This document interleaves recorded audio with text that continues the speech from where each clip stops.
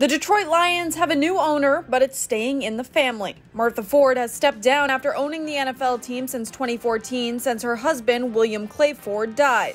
Ford's daughter, Sheila Ford Hamp, will take over as the team's principal owner and chairman, the team announced on Tuesday, saying, quote, "Under the team's established plan, Mrs. Ford's daughter, Sheila Ford Hamp, has succeeded her mother as the team's principal owner and chairman. Mrs. Hamp has been active in team leadership and National Football League activities for several years in preparation for officially assuming team leadership. Martha Ford is the first female owner to hand the team over to her daughter."